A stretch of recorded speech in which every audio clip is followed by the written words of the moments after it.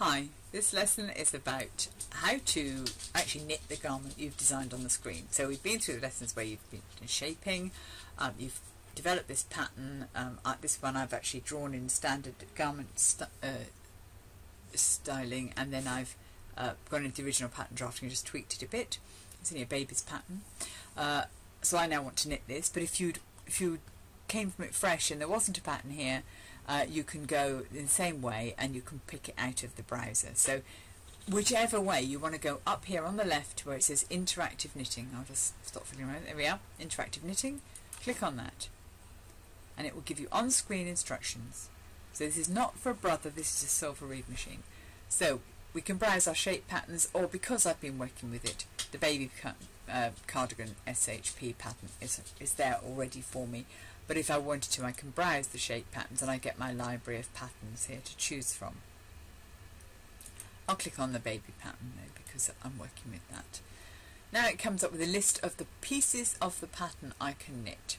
So if I want to work with the front left, I choose that, or the right. It will only work with one piece at a time. And if you can see the dots here, SGS with the row of dots means that the whole pattern was generated in standard garment shaping. The two little dots under OPD, original pattern drafting, show that I edited these two pieces in the original pattern drafting. So it gives you a bit more information here. If I choose my left front, I'm not going to integrate it with stitch pattern. This is purely about shaping, so I'm going to choose shape only, say OK. I have to decide where I want my carriage to start. Well, we are creatures of habit, so we usually have our carriage on the right, and that would allow you to it allows you to move to the left or the right, so you can choose. It depends if you've got a colour change you're working, or how you want to knit your pattern. And then you can also choose a machine knit or a hand knit. And because we are on a machine knit, we're going to say wrong side facing, which means that you will get the back of stocking stitch showing on the pattern as it would on your knitting machine. So you're not going to end up, provided you leave it wrong side facing each time, you're not going to end up with two left fronts or two right fronts, because they're asymmetrical. So say OK, and now you get the interactive knitting screen.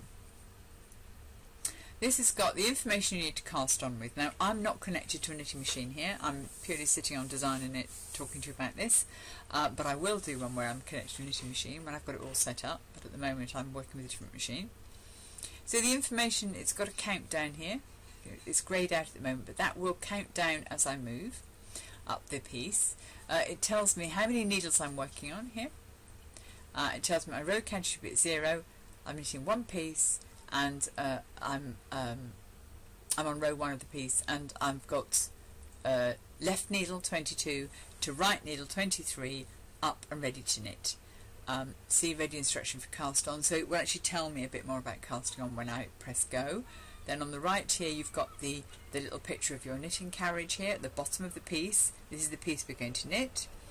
Up here you've got your neck shaping and your shoulder shaping, and it tells you at which row you are going to start shaping. So on the right you're going to start at row 86, and then it will carry on and give you more instructions. This is the first shaping instruction on the right, and on the left it's not till row 101, and then you carry on shaping your shoulder. So it's giving you a heads up about where you start, so you're going to start your neck earlier.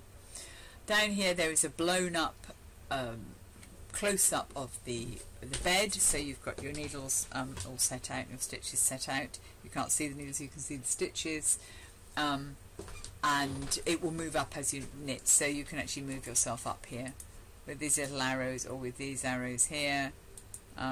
Move yourself up and down and see what's happening. You can blow it up and see it a bit closer, or like it's folded round itself, but we've only got a small number of needles, so we really don't need to see that. So we can go there, we've gone back to the bottom row. These ones are like a fast forward up to the top, fast forward down to the bottom. Off. Oh, you see it says cast off, so it talks to you. That's because I've got this little icon here with the lips and the speech bubble activated, so she's talking to me. But you can have music or a bell ringing, and the light highlights the instruction for you.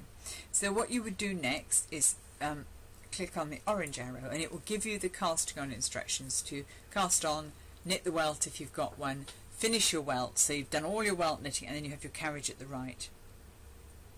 Now I'm not going to have a machine, so I would click, if I clicked OK, it would take me through all of the it then talks me through setting up and putting my my needle cams up, because you actually have to put the little sliding cams on the silver readout, but because I haven't got the machine at the moment, I'll have to show that to you later. But it's going to say it can't find Designaknit at the moment, but I'll say OK, and it can't find it, so I'll just cancel that. But what will happen is when you press the green one and there's a machine attached, every time you move your carriage across, it will move. You see how that's moving up the knitting here, and it's also showing your carriage going left to right. So you move all the way up like this, and literally every row is being counted. You can see it's moving up here. It's telling you where you are, it's telling you what your row counter should be set at, and that your needles remain the same. It isn't until you get right up here, you can click on it and see, that you begin to get shaping. So we're going to go to the neckline. See how it's changed colour and it's beeped at me. Decrease. Right. 1, 2. So she's just told me, you might have heard that, decrease on the right 12 stitches. She said 1, 2. She means 12 stitches on the right. So you would decrease 12 stitches. That would be a cast off, or if you were doing holding, you would hold 12 stitches on the right. And then you'd knit your row. And there's nothing to happen because the instruction was over here was you knit 2 rows. Decrease. Right. 3. So she's telling me decrease 3 stitches on the right. I find it quite annoying because it's very slow. You might just want a bell or something to remind you to stop you knitting the next row. So you carry on, and each time there is a decrease or an increase.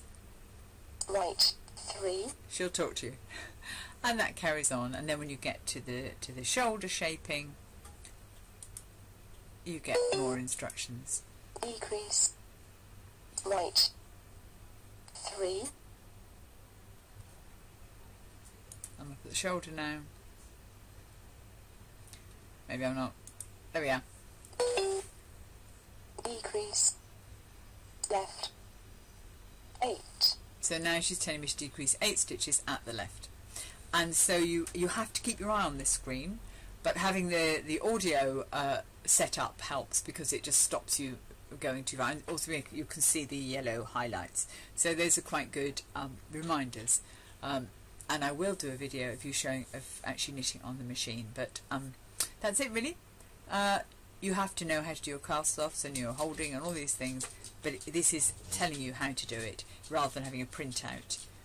So it's a useful way of working, but you do obviously have to have the computer tied to the machine all the time with its plugs in, whereas if you do a printout you can take it off and do it on another machine. So it is very much how you're going to work. Probably in the workshops you would work with printouts just purely because there aren't enough computers, but and you don't have to work on an electronic machine to use Designaknit. This is just how you do it if you want to.